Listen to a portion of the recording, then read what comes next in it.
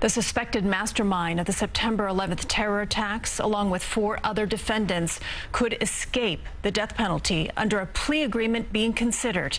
CBS 2's Dick Brennan is hearing from family members who are now outraged. Dick. Indeed they are, Christine. The prosecution of the 9/11 defendants at Guantanamo Bay has been delayed for years, but military prosecutors and defense lawyers had begun exploring a negotiated resolution to the case. But a potential deal that's being floated has infuriated some 9/11 family members.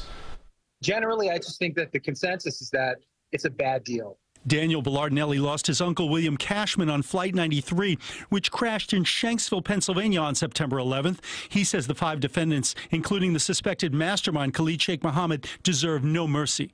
I'm personally a very forgiving person, as is my family, but their actions are unforgivable. But the Pentagon sent this letter to 9/11 families revealing plea deals are being considered in which the 5 men would accept criminal responsibility for their actions and plead guilty in exchange for not receiving the death penalty. It's more heartbroken. Kristen Breitweiser's husband Ron died in the World Trade Center, and she can't understand why a deal would be offered. I thought I lived in the United States of America. I thought we were a nation based upon the rule of law.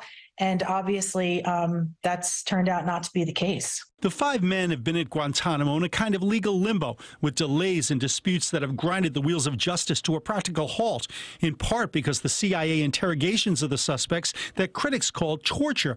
A lawyer for one of the defendants said last year a plea deal would end the impasse. She is willing to plead guilty, serve a long sentence at Guantanamo in exchange for medical care for his torture and taking the death penalty off the table. But that's not enough for Daniel Bellardinelli when he thinks about the horror of Flight 93. I was supposed to be on the flight. I canceled. And I saw the photo of the field. And it just made me think, like, oh, my God, that's where I could have died. They're taking the death penalty off the table for someone that committed a heinous crime and beyond heinous. These are awful. They're not even human, what they did. The Pentagon letters to families say that no plea agreement has been finalized and may never be.